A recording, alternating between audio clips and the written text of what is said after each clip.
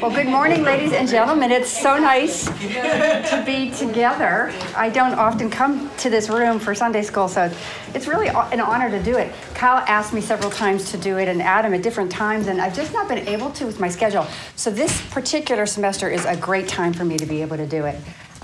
So I'm thrilled. And I want to put you at ease right away about the nature of what we're doing. What I'm doing is not a seminary course. It's the likes of a seminary course that I have used prior to teaching actually at the seminary in churches. I've used this material for women's retreats and just church retreats in general.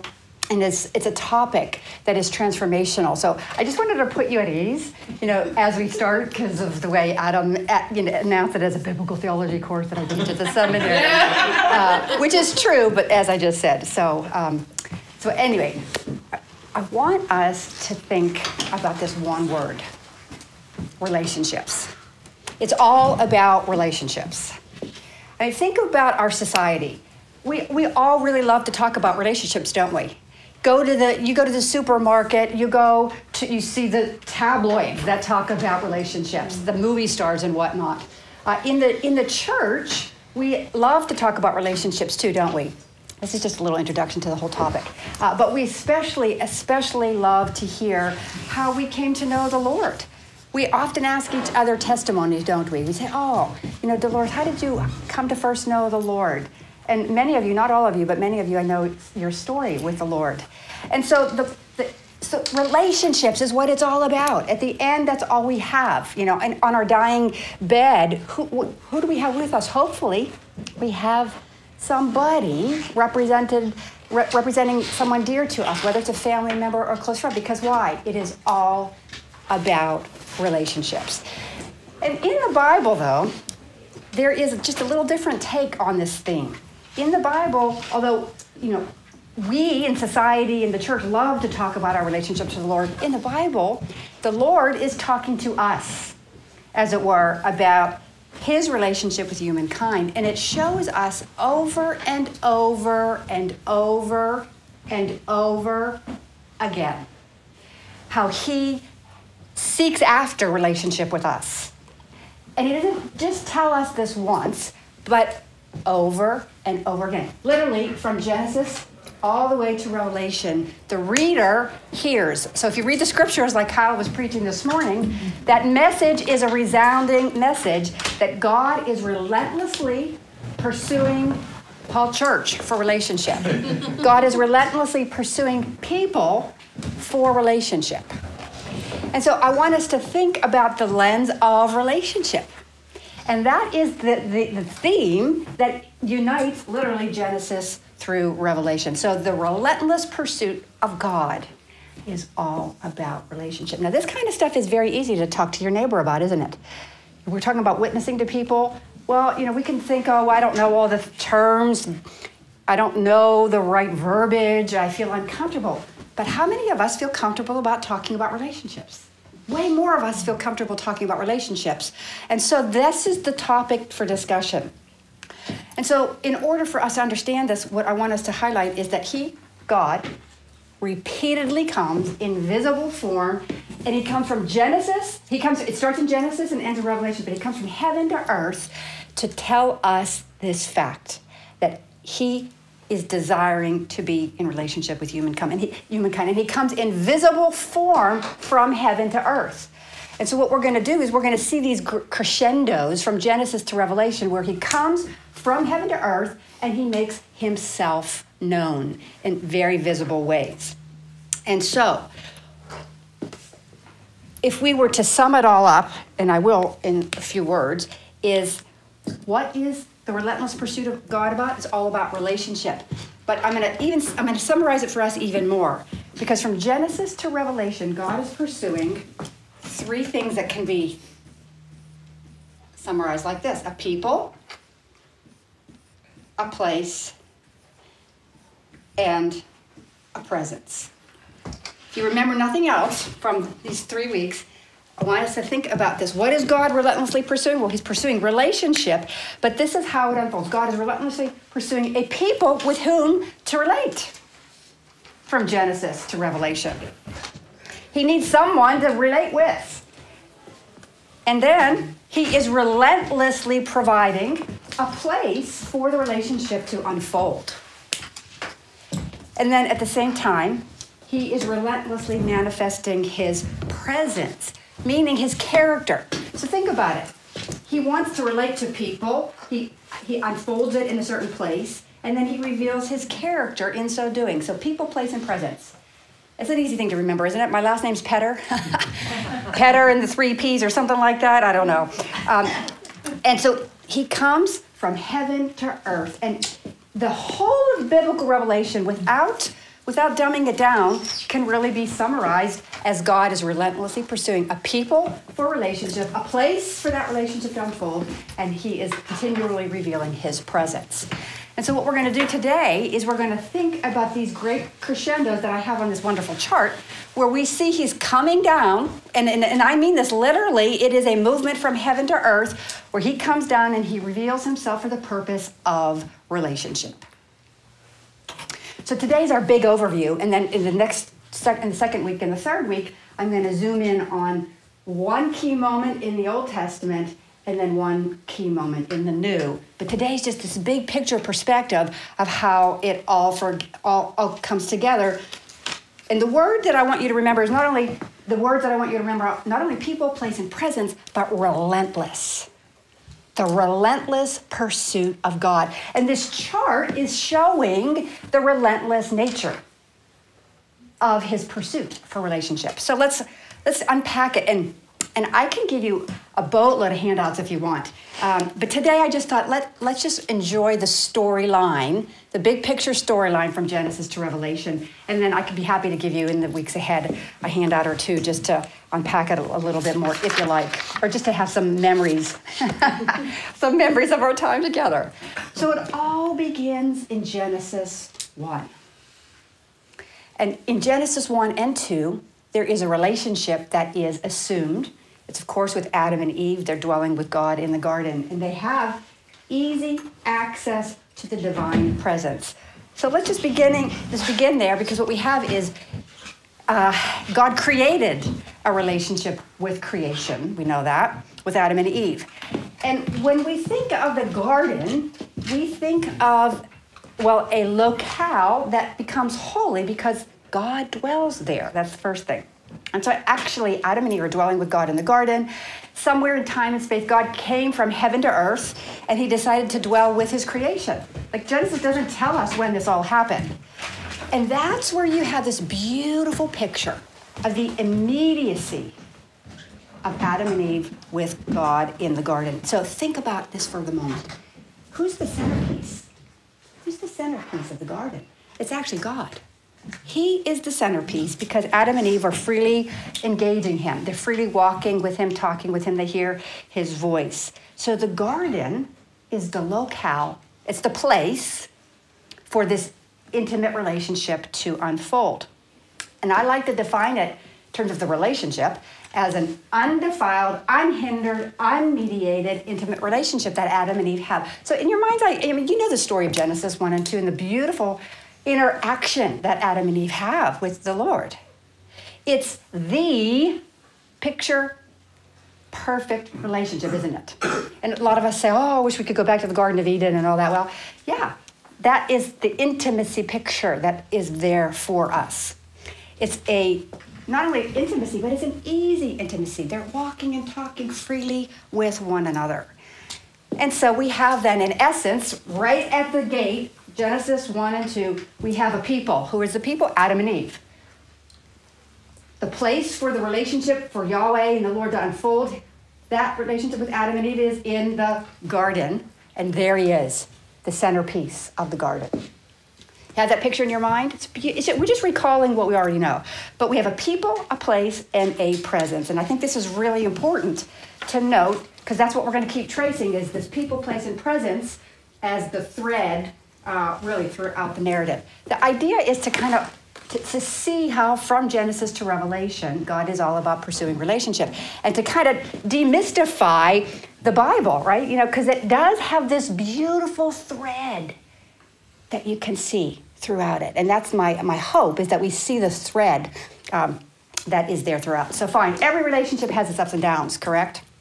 So we have this beautiful, unhindered, undefiled, unmediated, intimate relationship where you can see Adam and Eve dwelling with God. But then, boom, Genesis 3 happens. Right? Genesis 3. Well, we know the events that unfold in the garden, and they are actually tragic as it relates to this people, place, and presence, as it relates to what happens with Adam and Eve. And it affects, of course, all of humanity's relationship thereafter. And so think of Genesis 3. That's that dreadful moment of rebellion against God's commands, right? I'm not going to rehash that in too many details, but I'm going to rehash the consequences of it. So we started out with this beautiful presence and place for Adam and Eve to dwell, but simply because of their rebellion, all of what they had at Eden is lost in one foul swoop. And I want us to think about that. A people, a place, and a presence are lost. Genesis 3:23 says this, that the Lord God, after this disobedience, he kind of kicked them out of the Garden of Eden. It actually uses the language, he drove them out. It's the same language that's used when the Canaanites are exiled out of the promised land. And so this strong language that the Lord drove them out implies that they have been then exiled from the very presence of God. They're thrown out of that place where the relationship was unfolding, and they are no longer having that easy intimacy with Yahweh. And therefore, as a result of sin, they are no longer dwelling with God in this immediate presence. And the contrast couldn't be greater from the opening chapters of Genesis. So there is what I'd like to say a loss then of a people, a place, and a presence. Does that make sense? They're kicked out of that garden. And so we have this. Now the question becomes is we have a presence that's lost, a people that are lost, and there is no longer the garden scene for this relationship to unfold. Sin, disobedience, marred the people, place, and presence picture. It marred this undefiled, unhindered, unmediated relationship because now the relationship is defiled. Now the relationship is hindered. And now what you're going to see through the rest of this chart is the presence has to be mediated because of these new circumstances that Adam and Eve find themselves in as a result of their disobedience. Oh, okay. So we're making our way. Genesis 1, now the presence is lost. But then we come to another part in this big scheme. We come to Genesis 12 and 15. And I want to unpack this section because this is going to be one of our key texts, very critical for us as we think about themes and as we think about the theme of the divine presence in the weeks ahead. So we're going to get now in Genesis 12 and 15 a glimmer of hope about this loss of a people in a place and presence. Because in Genesis 12, roughly 9 chapters after the fall, right, there is this tension in the narrative. Out of nowhere, things are moving really from bad to worse. Before we get to the glimmer of hope, we've got the fall, and then what do we have? We've got the Cain and Abel scenario. What else do we have? We've got the flood. We've got people trying to seek a name for themselves. So things after the fall are going from bad to worse. And then, so the tension is at an all-time high. It's not just Adam and Eve, but all these things thereafter, right? And then we come to Genesis 12, 1 through 3. Because God breaks through this mess, if you will. Genesis 12, 1 through 3 is a very familiar text to most of us, but I'm going to read it again. Genesis 12 says this. Again, this is out of nowhere. Things that have gone from bad to worse, and we read this, that the Lord said to Abraham, "Go from your country, your people, and your father's household to the land I will show you. I will make you into a great nation, and I will bless you. I will make your name great, and you will be a blessing. I will bless those who bless you. Whoever curses you, I will curse, and all the peoples on earth will be blessed through you." Familiar, isn't it? We know these verses. You can boil down the summation of those promises with 3 words. Abram's being promised a people, a place, and a presence. All of what was lost from the fall. So he's your heirs will inherit. Well, he's promising a people.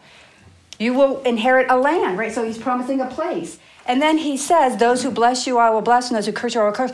It's not a direct statement. It's not a direct statement of his presence, but it's an indirect statement of his presence, because it implies that you hurt me, you hurt my people, I'm going to hurt you. It means he's there. He's with them in some shape or fashion, and that will be more defined. And so we read that God initiates and breaks into this moment with these promises. Abraham is not, the narrator doesn't tell us that Abram's like praying for this to happen. We just learn that it does. And so we see that God speaks and appears to Abraham, and he promises to Abraham a people and a place and a presence. And he also, this is something else that's really important because we're talking about this theme of relationship. At the same time that he promises these things with his words, guess what else he does? He shows how true his words are going to be through a very special ritual that takes place in Genesis 15. So let's think about that for a minute. I want us to embrace the fact that he's going to now temporarily, just going to be a temporary, I'm just going to write this here, a temporary presence. So, Genesis 12. We've all heard it numerous times. It's the promises to Abraham. How can they be summarized? People, place, and presence. Right? You're going to just get tired of probably hearing me say that. But I'm going to do it because that's a really good way to hang our hat on the overarching narrative of the story. So he's just, with his words then, in 12:1-3, promised a people, place, and a presence. But now we read something amazing in Genesis 15. And we will come back to this in more detail in another session. But he appears to him temporarily in the form of a smoking fire pot and a flaming torch that's going to kind of ignite, if you will, graciously affect the covenant relationship with Abraham. And that's in Genesis 15. And it's the lot has happened between the words that he promises in 12 and then 15, because there's some, Lot separates from him. There's some rescue. There's some attempt at war. And then we read that God is telling Abraham not to be afraid, and he says, "Believe in the words that I promised you" a couple chapters back. And Abraham's like, "Okay, well, how can I really believe because I don't have an heir, and you're promising a people?" It's a contradiction, and I'm not going to stay long there on this because I want to highlight it next week. But there's a huge contradiction to what God verbally promised him in chapter 12 with his natural set of circumstances. I am childless, he says, so how in the world are you going to give me people, an heir, right? Come on. I mean, this is humans engaging the promises of God. Okay, so it's really legitimate because Abram really desires to know from God, can you really do what you say you promise about a people, place, and presence? And so God says, you know what? Absolutely. So in his time of questioning, Abram, questioning the Lord, God graciously comes and appears to him. He puts Abraham out, kind of in, I call it a supernatural stupor. There's more on that next week. And this is what happens. He puts Abraham out in the supernatural stupor, and there's this covenant ritual that takes place whereby Abraham is told this, that he has to, and you can read this in Genesis 15, 17, actually 10 and following, but I don't want to steal our thunder for next week so much. But he asks Abraham to do a ritual that's going to seal the deal about the promises. All right? And he's going to ask Abram to cut animal pieces from snout to tail and then lay those animal pieces side by side. And then something happens to Abram. He goes to sleep.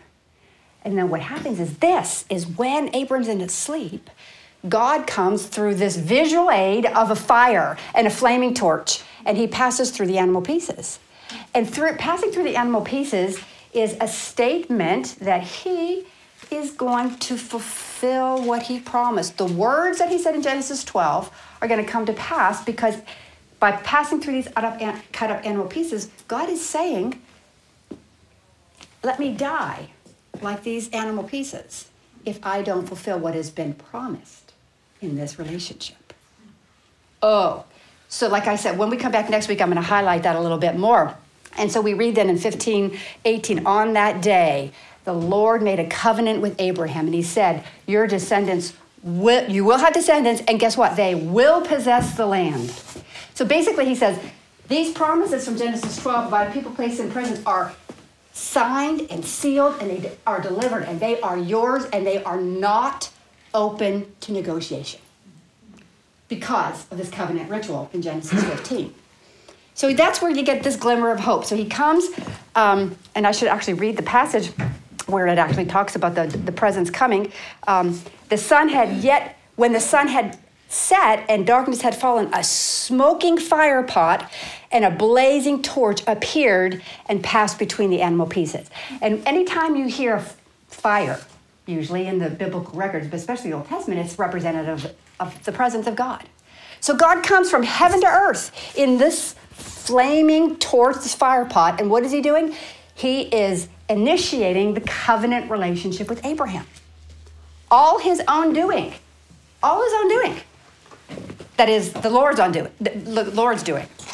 And so it's what we're beginning to see is that what was lost at Eden, what is he doing? He's promising to recover. You see that? By this amazing appearance, this temporary appearance to Abram with this flaming torch. The heart of God is about relationship. And so this is how it gets kicked off. It moves forward in the narrative. But then it just keeps getting better and better. We're just getting warmed up, as it were. Because now we come then to, so you see the storyline starting to get more hopeful. We come to Exodus 25. Exodus 25, we could stay there forever. Oh my gosh, it's one of my favorite books to teach. I love Exodus. I actually do teach a course also on Exodus at the seminary. But this is where in Exodus 25, and just in the book of Exodus in general, we see now a relationship is established, and it's using Moses. And so we're going to have access to the presence via a tabernacle.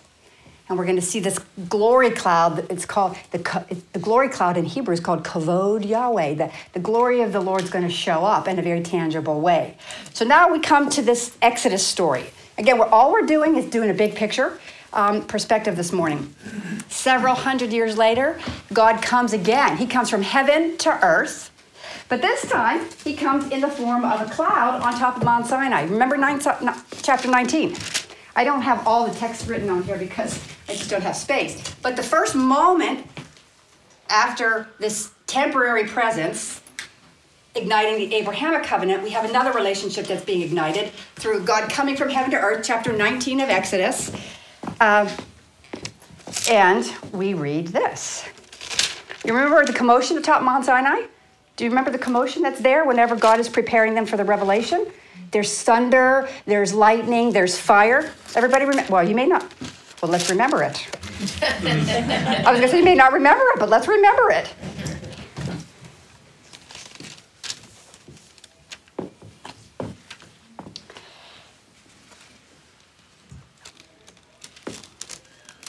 Here we are.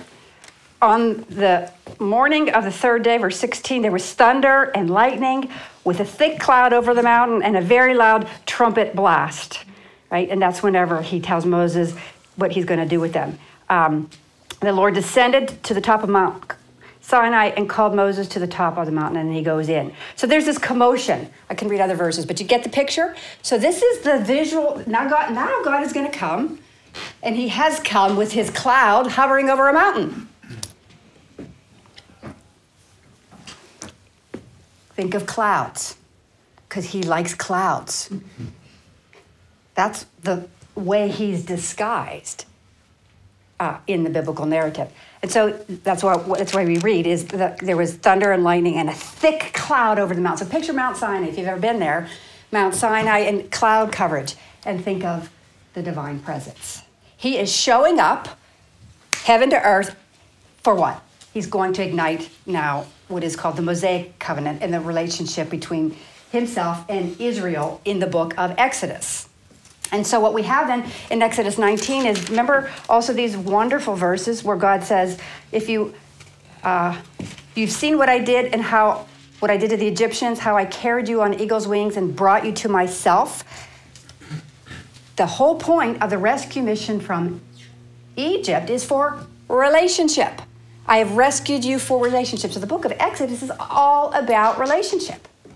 What was lost at Eden in relationship, we get a glimmer of hope that's promised for Abraham. And then we come to the story in Exodus, through the covenant there, I've rescued you for what? For relationship. So that relationship is what is driving God's initiative in the narrative.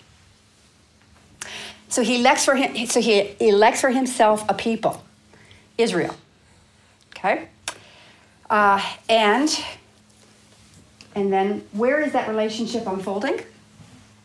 In the wilderness, right? The relationship is unfolding right there in the wilderness. The book of Exodus unfolds, well, once they're rescued out of Egypt, chapters 13 and following, they're in the wilderness and they're on their journey in becoming a people of God. They're on their journey relating to this God who just set them free. So you have that picture in your mind.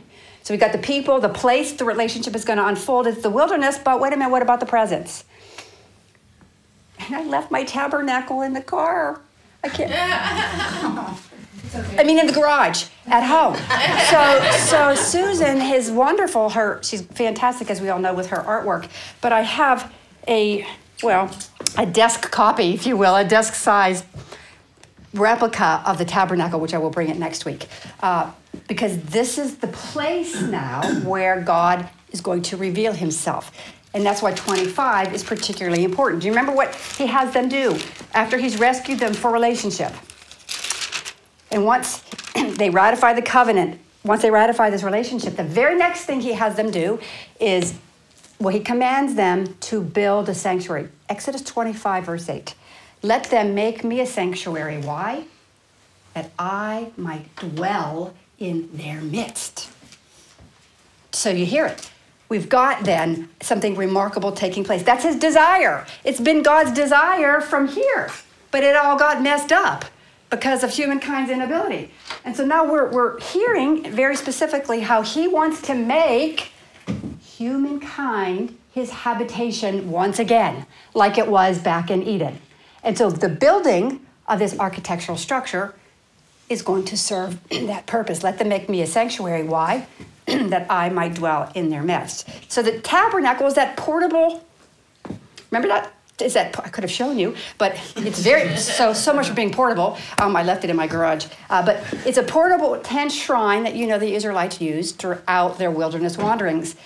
And when this is important, but the reason why they used that in their wilderness wanderings is because he dwelled there. And they didn't move on their journey until he moved. Well, how did they know he was moving? Because of chapter 40 in Exodus. It's the crowning moment in the book of Exodus. Because once they build, listen to these verses, they're amazing. Once they build the tabernacle,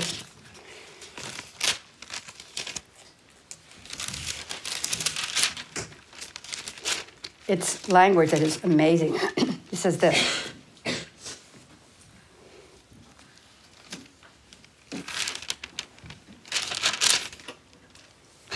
When Moses finished the work on the tabernacle, then we read something happened in verse 34. Then the cloud covered the tent of meeting, and the glory of the Lord filled the tabernacle. Moses could not enter the tent of meeting because the cloud had settled on it, and the glory of the Lord filled the tabernacle. In all the travels of the Israelites, whenever the cloud lifted from above the tabernacle, they would set out. But if the cloud did not lift, they didn't set out until the day it lifted. So the cloud of the Lord was over the tabernacle by day, and fire was in the cloud by night, in the sight of all of the Israelites during all their travels. Do you hear the cloud coverage that rolled in again?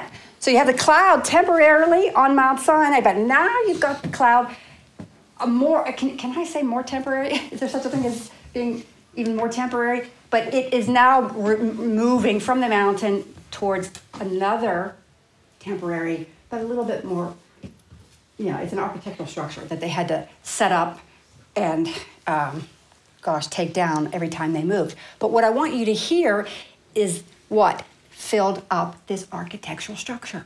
His presence. How did they get guidance? They followed that cloud.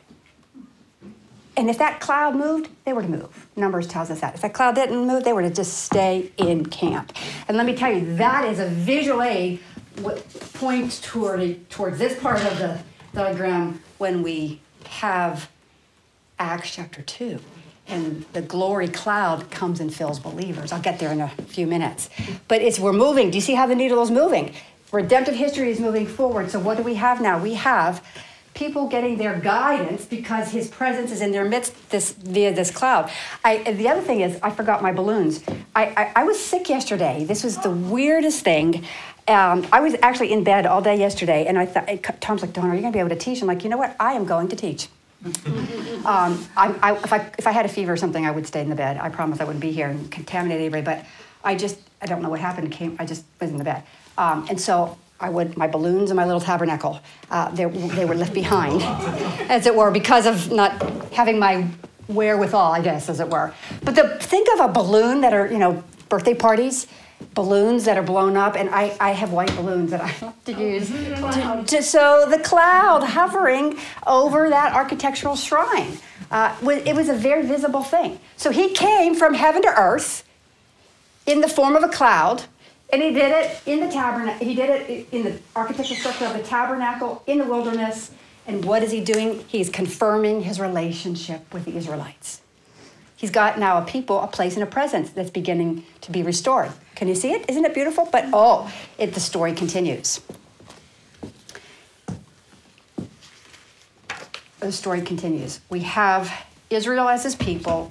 The wilderness is for the place for the relationship to unfold, and then he appears, as it were, in the tabernacle, but particularly over the Holy of Holies.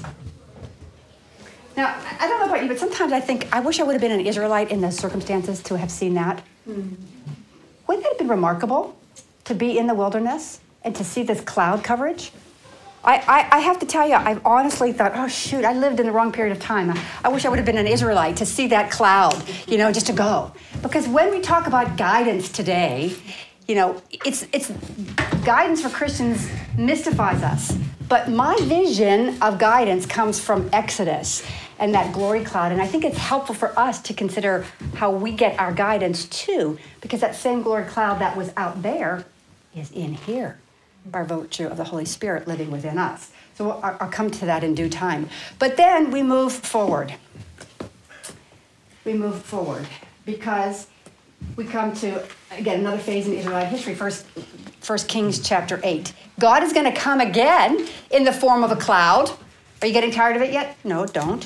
He's going to renew his relationship with his people, but in a more permanent structure called the temple, in a more permanent location, Jerusalem, and the people they're largely the same. So people, place, and presence is going to continue to unfold in 1 Kings 8. So he comes from heaven to earth in the form of a cloud yet again to a situation that's not as movable, but a little bit more permanent.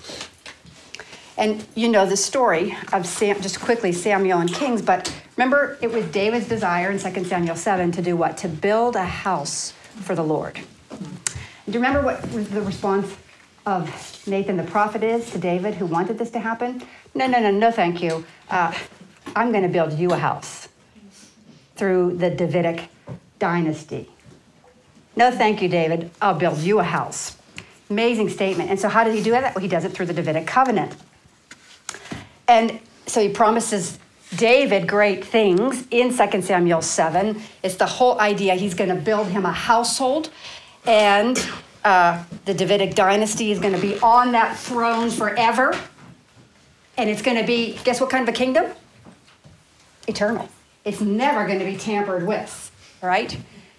So that's 2 Samuel 7 leading up to this whole point, because now what we have is David didn't get the joy of building the temple like he wanted, but who does? Who builds the temple? Solomon. Good old not good old, but Solomon. Solomon built it. Not so good. Not so good, right? We look at, I got the wrong book, 1 Samuel 7. 1 Kings 7, sorry.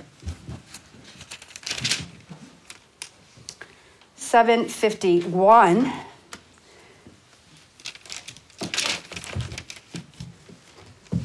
All right.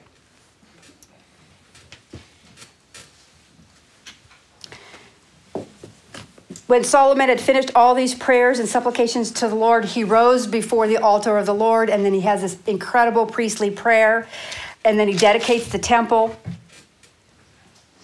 And then what do we read?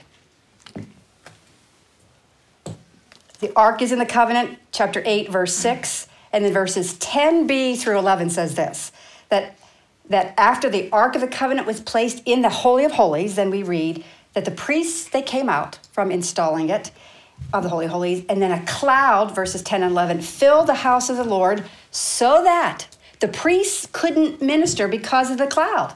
The glory of the Lord filled the house of the Lord. Another filling of another architectural structure. So you got the tabernacle filled, now you've got this temple filled, and what do we have? The people is still Israel. The place for the revelation and the relationship to unfold is more defined as in Jerusalem. And then his presence now is more firmly tied to the temple. And so he's revealing his character. Do you see how it's broadening? The people, with this presence of the temple in the land, it's widening the scope of the people and the place and the presence, if you will. Because now all are seeing the relationship that Israel has with their God, and it's an invitation for others to enter in as well as they see the sovereignty and the establishment of God in Jerusalem. Well, just so good, right? Just when you think we've got it all good, we're done, right? Then we have a huge hiccup, a huge loss. Let me get another color to highlight this loss. Just like the loss in the garden, here, we have another tragic loss.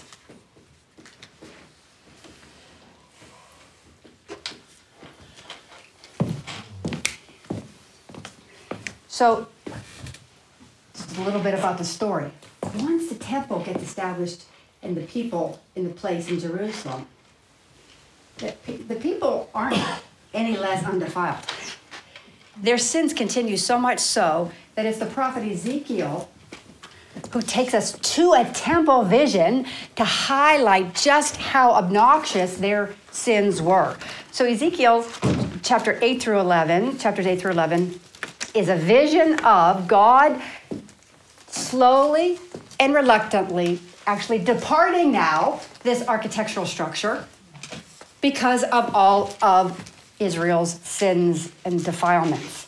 Can I tell you, as we're thinking of God leaving this architectural structure, it should grip us. Because think of what it was like down here. What was lost, what was being promised, and now it's starting to unfold with the tabernacle and the glory there, and the temple and the glory there. Now we're taken to the heart of the hub of their harlotries, which is the temple. So chapter 8 through 11, you can read this on your own time. Ezekiel has he's been given a guide of the temple. And he sees in 4 stages all of the defilements of the people. So much so, this is what he says in conclusion to that vision. Have you seen this, Son of Man? Is it a trivial matter for the people of Judah to do these detestable things here in my midst? Must they also fill the land with violence and continually arouse my anger? Therefore, I will deal with them in anger. I will not look on them with pity or spare them. Although they shout at my ears, I will not listen to them. So what we see then in chapter 8 of Ezekiel is the sins have gotten to such a place now that because of their disobedience, sin and his people can't dwell together. He has to take measures. And so what happens? They are plucked off the promised land, and the Babylonians are going to come in and they're going to destroy the temple in 586 BC. It's a huge loss. And then so you have no temple, which means no presence. You have no place for the relationship to unfold. They're exiled. It's an exile just like the Garden of Eden. They're carried away into exile, and Ezekiel captures the moment so profoundly by showing us, and if you were to have some spare time today, chapter 8, all the harlotries. And the heart of it is idolatry, because they've turned in relationship from Yahweh to something else. He's jealous for the relationship. So he's turning his back on, like a wounded lover, he's turning his back on them because they have defiled this intimate relationship with him. And he will no longer live in the same house. He'll no longer live in the same place. Seriously. It's literally like that. So you have a loss of a people, a place, and a presence. And he says in chapter 8, verse 6, Son of man, do you see these great abominations that the house of Israel is committing to drive me away from my sanctuary? It's sad. And so what we have in that vision, which I don't have time to highlight right now, is in 4 movements, the glory cloud that we saw come in Solomon's temple in 1 Kings 8 is now leaving. The glory of the Lord, verse 4 of chapter 10. The glory of the Lord rose from the cherubim and moved to the threshold of the temple. And if I had my little replica here, I could point to it and show you. But he's moved. He's moved out of the Holy of Holies. He comes to the door of the Holy of Holies. He comes to the east gate of the whole structure. And then he finds himself in the mountains east of the city. He has, and I think the prophet shows us in this fourfold stage, it kind of gets to your emotions. It's almost like Yahweh, he doesn't really want to leave. He doesn't really want to leave. And so it's, one step back at a time until finally he's on the Mount of Olives. But his presence leaving is now okay for the Babylonians then to come in and deal a death blow to the city and destroy and raze the temple. And that's exactly what they did after he left the building, as it were. And so he slowly, reluctantly leaves. And what do we have? It's a tragic loss. What do we have now about a people, place, and presence? Anything? What's going to happen next? Well, you know the story. God's people are in this situation of loss for about 70 years. Remember that? Jeremiah says that the time of their exile will be about 70 years. And after that time, he says, I will visit you. I will come and I'm going to come and I'm going to return you to the land. And there's this glimmer of hope. And so there is, moving forward, right after the glory departs, we come to the time of restoration in the books of Ezra and Nehemiah. Restoration. And there is a temple that is rebuilt. Remember that? There is a rebuilt temple in Ezra chapter 6. But there's something remarkable that's missing from the narrator's account of this rebuilt structure.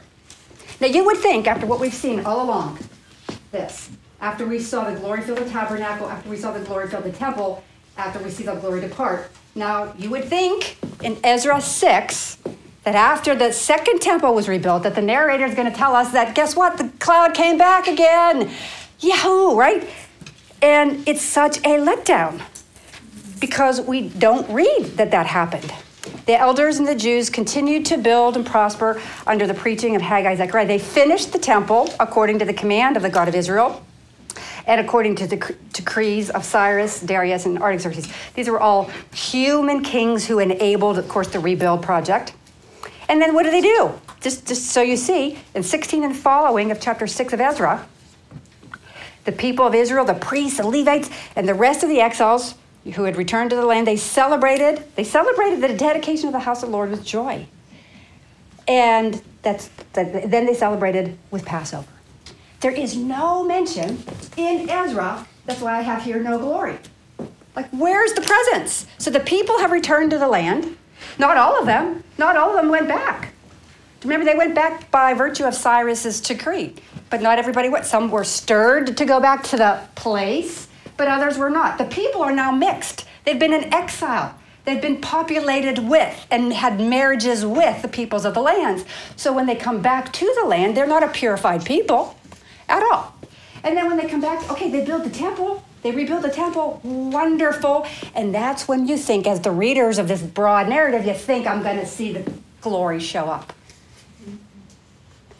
If it happened, and let me tell you, there are scholars that argue that it happened, and I don't know how, because, and there's articles that are written on this fact that, oh, the glory of the Lord did come back, he just didn't tell you about it. And I take great issue with that because of how important the glory of the Lord was for the sovereignty of God and what it meant for his people. So that if that happened at Ezra's rebuilt time, when he rebuilt the second temple, I think it would have been said in the narrative. A whole host of other reasons, but what we have then is a modified people, place, and presence with the restoration phase. It's modified because not everything is as it should be. Think about it. Do we have an undefiled people? No. When Ezra returns, oh my gosh, what are they doing? We don't have time to turn there, but they are... I mean, Ezra pulls out his own hair, and Nehemiah pulls out someone else's hair because they are mixing themselves. They're mixing. They call it that holy race has been mixed. They're marrying, Israelites are marrying non-Israelites still, even after having experienced exile and sin's consequences. They still are undefiled. They're still being hindered in their relationship with the Lord. They're enemies in the land. It's certainly not unmediated because we don't have the visual aid of the glory of the Lord showing up. So things are, okay, positive, but redemptive history is moving forward. Because now we come to John chapter 1, and we come to Matthew 28, because now we have hope for real restoration of a people, place, and a presence. Hope for real restoration of the relationship. God comes from heaven to earth, and guess how he comes? In the form of a man. John chapter 1, verse 14. He comes from heaven to earth. Matthew, Mark, Luke, and John. I forget that part of my Bible. Matthew, Mark, Luke, John. John 1:14 says, the Word became flesh and did what? It tabernacled in their midst. John is one of the disciples who says this, and he says, we then beheld him, he who was full of grace and truth. So, do you see the movement? Incarnation has come from heaven to earth. He dwelt among us. So we've got the presence now in flesh and blood, no longer a cloud. Wow. John and others beheld the glory. So it's the equivalent of the Old Testament glory cloud that they are seeing and touching and hearing. It's a remarkable picture, the very glory of God. And so they saw the divine presence in human form. Of course, the incarnation does what? It affects a new covenant relationship, which means it's no longer just for Adam and Eve, no longer just for the Israelites in the wilderness, no longer for those in Jerusalem, but it's gotten broader now. Jews and Gentiles, the relationship is going to be open for all. So we have a breadth. You see the development of the people, the development of the place. He comes to heaven, he comes from heaven to earth to affect a new kind of relationship. His people are both Jews and Gentiles, and the place for the relationship to unfold is him. He says in John chapter 3 that he destroyed this temple and in 3 days I will rise again. When you come into relationship with him, you're coming into the ultimate of relationship. He comes from heaven to earth to effect this. And that's why he says in the Gospels, follow me. It's all about relationship. Follow me. Wow. And so we learn then that at the end of the Gospels in Matthew, though I will be with you even until the end of the ages. We learn the permanent nature of this presence. And it's ironic because after that he ascends and he leaves. Like, really, how is it going to be permanent? But then the story unfolds. I just want us to think about this before we move to our closing 2 points. And that is this, is he comes from heaven to earth in human form. Not in clouds anymore. All can see him. Right? He humbled himself to relate to humankind. And you know what? Communication experts say this, that the most effective communicators relate to their audience. So when God wanted to communicate the most effectively and the most important message of all time, the Word became flesh and dwelt in our midst. Talk about that bellowing communication that was given to us in the incarnation. It's profound. And so God's heart is revealed. His ultimate character is revealed. He so loved the world that he gave his only son. So we see in the incarnation unfolding a beautiful reality that God so loved the world that he gave. This shows more than ever his desire for relationship. And then it continues, because then we come to Acts chapter 2, and you know how the story goes. We have a relationship that's established with the aspect of the Holy Spirit now, because now his access is for all believers through the Holy Spirit. What happens, whether you're Pentecostal or Baptist or Presbyterian? Ephesians tells us, right? Ephesians tells us that we were sealed with the promised Holy Spirit until the day of redemption. So the Holy Spirit is critical, but I got ahead of myself, but I want to say this. In Acts chapter 2, based on the instructions to stay in Jerusalem until what? Until I leave you a deposit of my presence, that's where we have the disciples. In Acts chapter 2, it's the day of Pentecost. They have another appearance of God's presence. Suddenly a sound came from heaven, you know this very familiar language, to earth. From heaven to earth, it says, like the rush of a mighty wind, and it filled the house where they were sitting. And they were all filled with the Holy Spirit. So God comes from heaven to earth, and he fills the church corporately, and he fills the church individually. Do you not know that your bodies are what? Temples of the living God. So the church corporate, but then individual believers have a deposit of the Holy Spirit.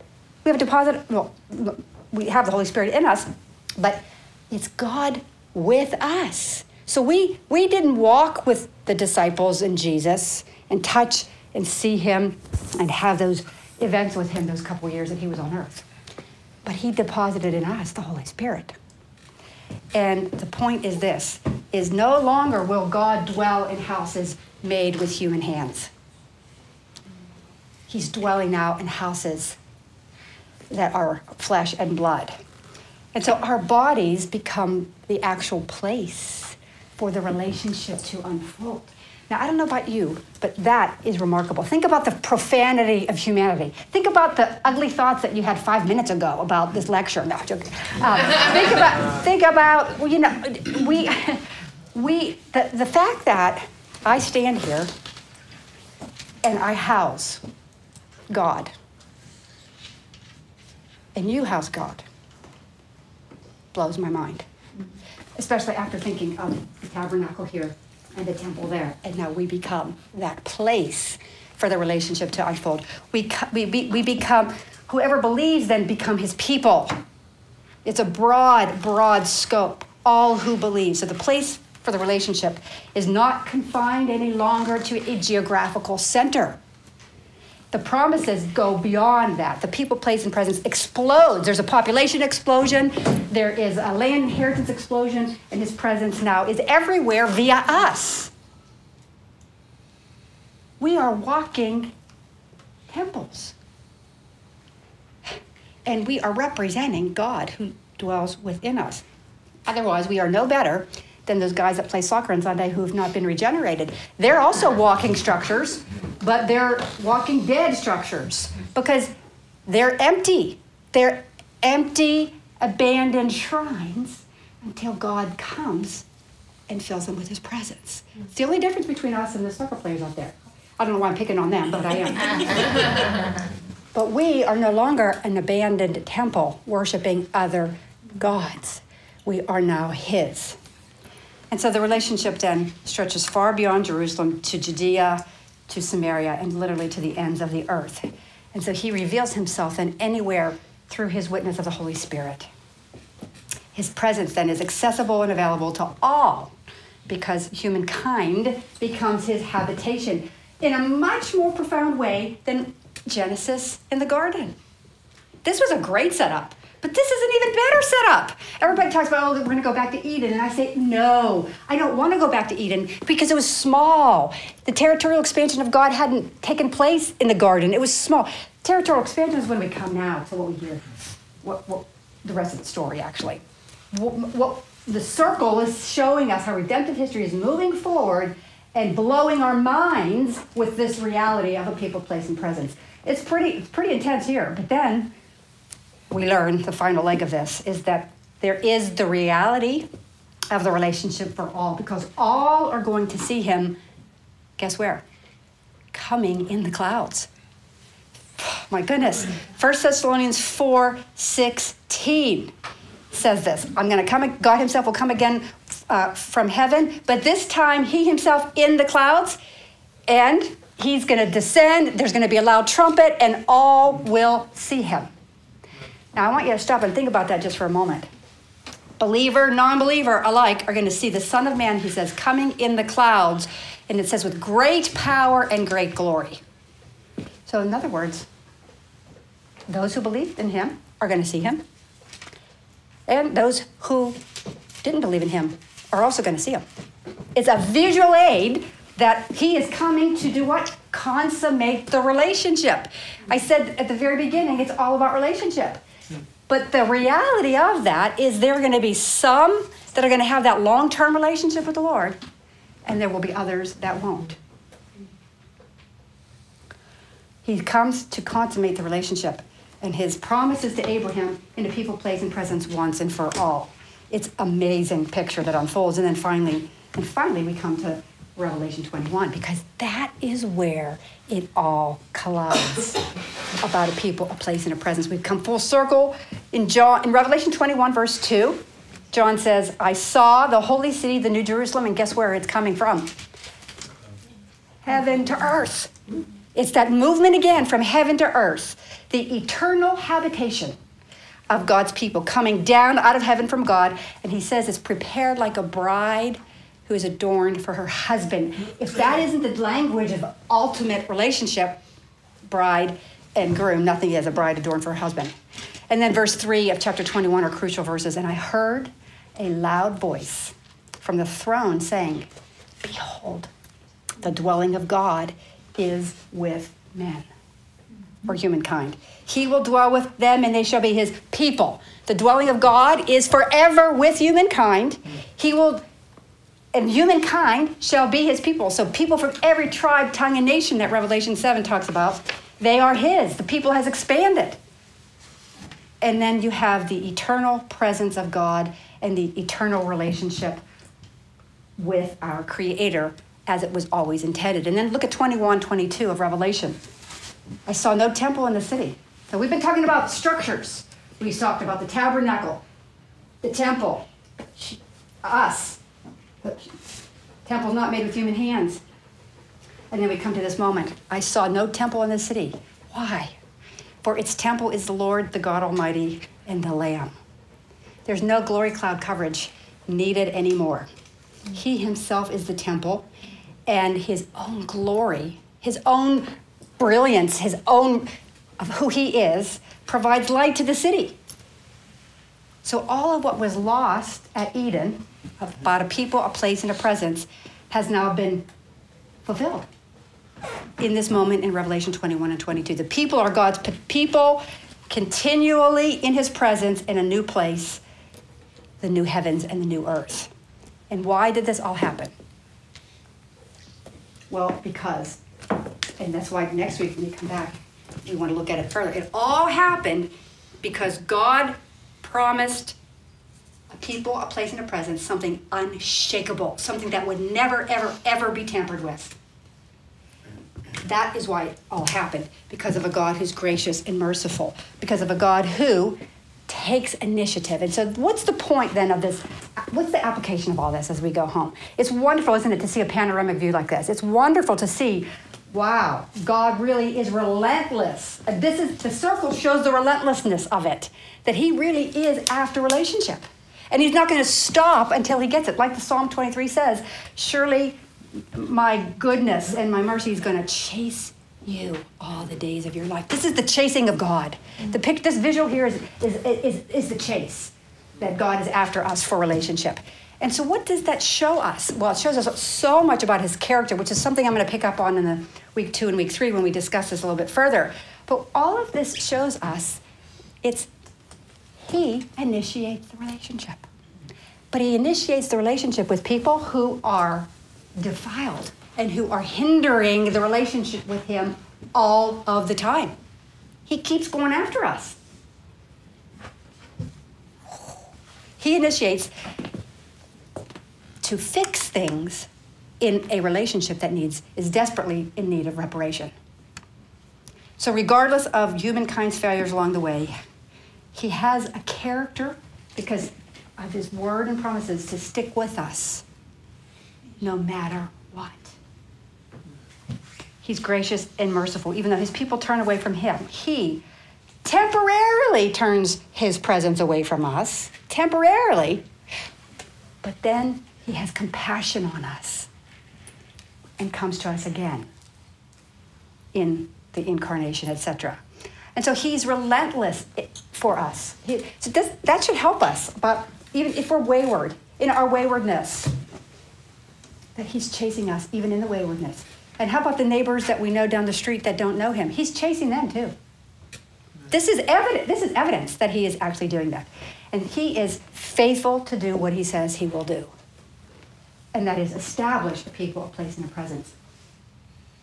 And so the beauty then of all of this is that as we look at the scriptures, this panoramic perspective, we can see that God is relentlessly pursuing relationship. And the underlying piece for that relentlessness in the relationship is his character. And when we come back for next session, that is what I will highlight, is his character that drives him to do this.